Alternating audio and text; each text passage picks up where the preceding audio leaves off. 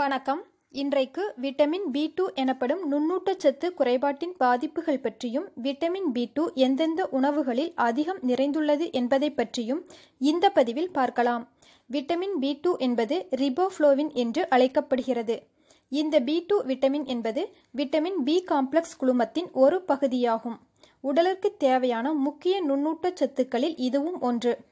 இந்த உயிர்ச்சத்து போதிய அளவு உடலிற்கு கிடைக்காத பொழுது பல வியாதிகள் வருவதற்கு முக்கிய காரணமாக அமைகிறது. உடலில் விட்டமின் B2 குறைபாடு ஏற்படும் பொழுது உடலின் நோய் எதிர்ப்பு சக்தி பாதிக்கப்படும். நமது உடலில் கொழுப்புச்சத்து, புரதம், கார்போஹைட்ரேட், என்சைம்கள், இரும்புச்சத்து போன்ற சத்துக்களை உறிஞ்சுவதற்கு விட்டமின் B2 அவசியம் தேவைப்படுகிறது. விட்டமின் B2 உடலில் விரைவிலேயே உட்கிரகிக்கப்படும். இந்த விட்டமினின் தீவிர பற்றாக்குறை ஏற்படும் பொழுது இரத்தச்சோகை, மன அழுத்தம், படபடப்பு, தோல், உதடு, தலைமுடி, சருமம் போன்ற பகுதிகள் வறண்டு போகுதல், கண் பார்வை கோளாறுகள், மைக்ரேன் எனப்படும் ஒற்றை தலைவலி, சில வகையான நரம்பு தொடர்பான பாதிப்புகள், வாய் மற்றும் உதடுகளில் புண்கள் ஏற்படுதல் போன்ற பல வகையான பாதிப்புகள் தோன்றுவதற்கு இந்த விட்டமின் பற்றாக்குறை முக்கிய காரணமாக அமைகிறது. மது, புகைப்பழக்கம் கொண்டவர்களுக்கு இந்த B2 விட்டமின் தீவிர பற்றாக்குறை ஏற்பட வாய்ப்புள்ளது. இந்த விட்டமின் உடலிற்கு தேவையான ஆற்றலை அளிக்கிறது. குழந்தைகளின் பற்கள், தசை வளர்ச்சிக்கு இன்றியமையாத ஊட்டச்சத்தாகும்.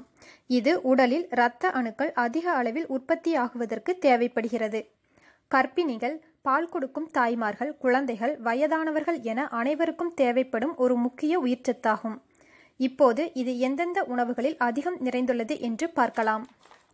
பால், பால் சார்ந்த பொருட்கள், முட்டை, மீன், இறைச்சி, காளான், பசலைக்கீரை, அகத்திக்கீரை, தக்காளி, சோயாபீன்ஸ், பச்சை பட்டாணி, பீன்ஸ், முட்டைக்கோஸ் போன்ற பச்சை காய்கறிகள், தானியங்கள், பயிறு வகைகள், எள், பாதாம், முந்திரி, ஓட்ஸ், வாழைப்பழம், ஆப்பிள், திராட்சை போன்ற பல வகையான உணவுகளை அடிக்கடி எடுத்துக்கொண்டால் மேற்கூறிய பாதிப்புகள் வராமல் தடுத்து உடலை ஆரோக்கியமாக வைத்துக்கொள்ள முடியும்.